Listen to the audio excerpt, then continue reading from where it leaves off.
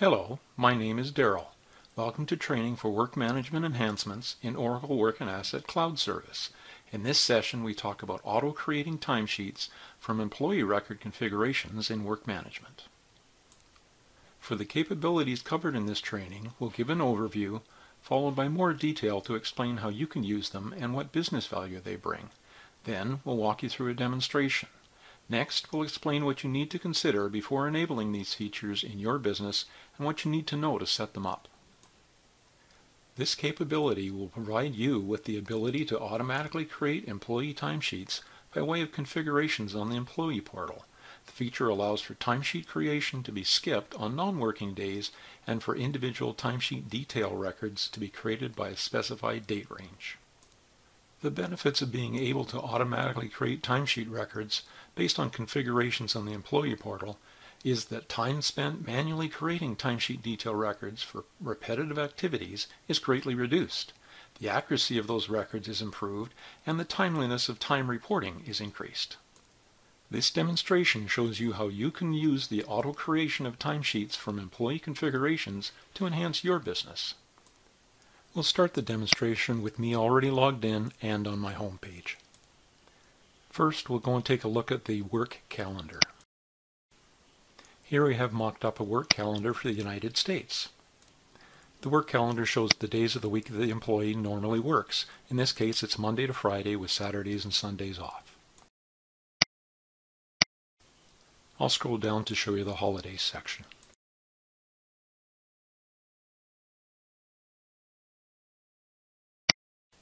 So here we have a full year of holidays right from New Year's Day through to Christmas. Let's navigate forward to the employee record. And here we have my employee record. It's got my name, my supervisor's name, business unit, and phone numbers. And here we have some HR data and my office address. And I'll scroll down to show you some more fields. And here's my service area that I normally work, my hire date, my employee numbers, and the courses that I've taken.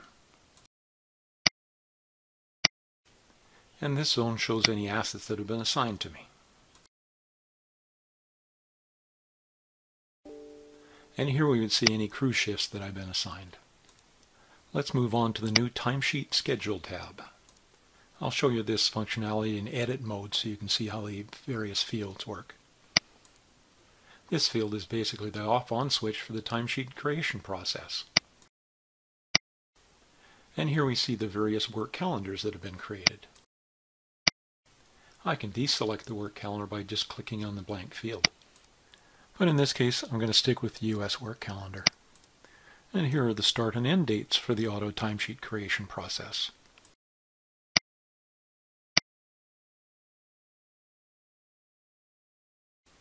Let's add a row so I can show you how these fields work. I accomplish that by clicking on the plus sign. I'll enter a sequence number.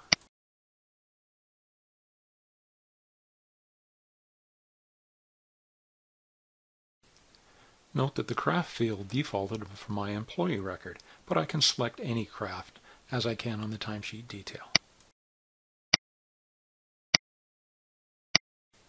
So I'll enter the hours for this line. Note that the charge type is defaulted to activity at regular hours. Let's go populate the activity. I could go searching for the activity, but I'll show you a better way. Let's assume that you know what the work order number is. In this case, I'll just go and copy this one. So now instead of searching for the activity, let's just paste in the work order number. You could have typed it out as well.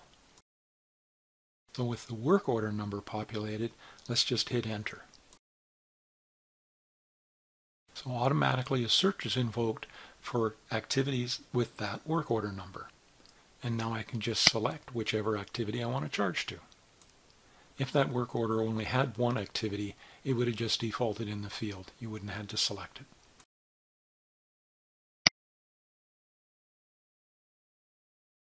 As mentioned previously, this is defaulted to regular time, but if it's actually overtime, I can just select that from the drop-down.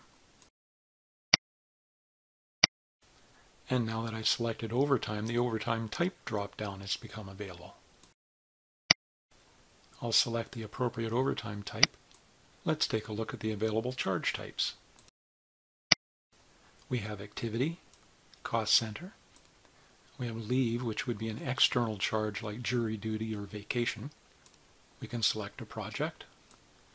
Or work function, which would be an internal charge like safety meeting, confined space training, that kind of thing. These are the same charge types that are available in the timesheet detail.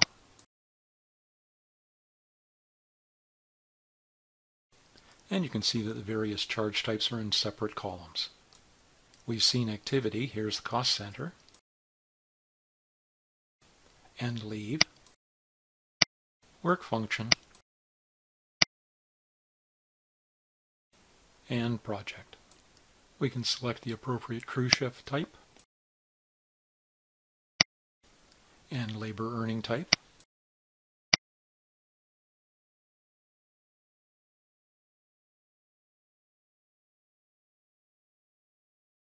And now I can select the days of the week that this timesheet detail record should be created for.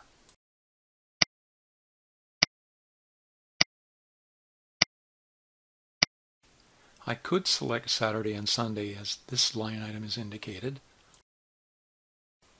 But remember, I've got work calendar populated, and that work calendar has me not working Saturdays and Sundays, so the timesheet line item would not be created because I have the work calendar populated. Note the work calendar start and end dates. That's January 10th to February 6th.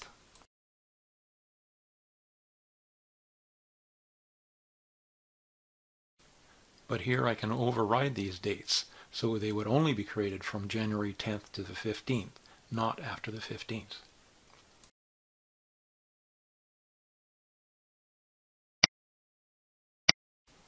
Now I'll scroll down and I'll save the record.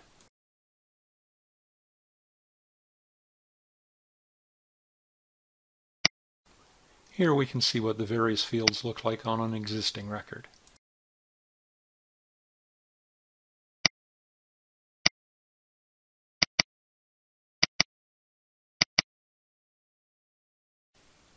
This column is an important part of the process.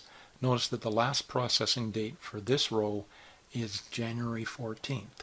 That's because it ended on the 13th, and when batch ran on the 14th, it said, oh, I'm not creating this row anymore, so it's not going to be there for the 15th and onward. So the last processing date would get updated every day as the batch runs.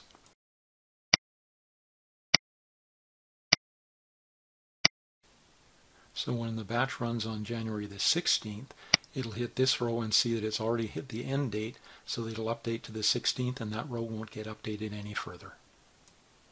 And you see this row doesn't have a last processing date, so that'll get updated when it runs after midnight on the 16th and onward. So let's go and run the employee batch.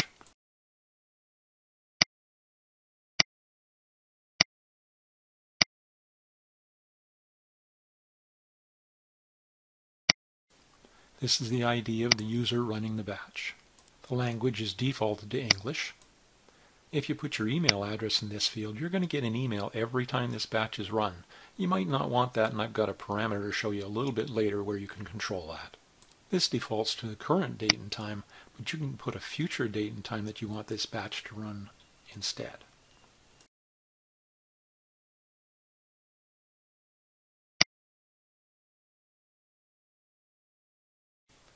If the batch was designed for this parameter, you could put error in here if you only wanted to get an email when there was an error on the batch, not within the data in the batch, but the batch itself.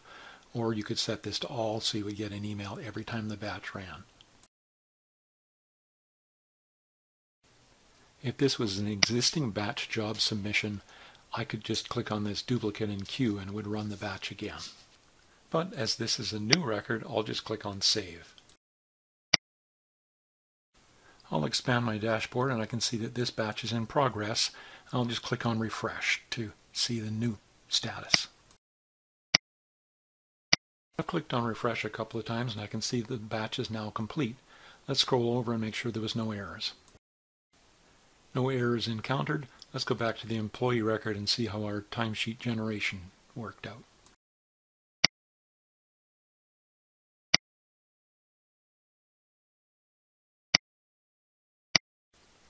So I scrolled all the way over to the right and I can see the last processing date has been updated on all but 2 of the records because they overrode the dates that are on the Timesheet Schedule tab header.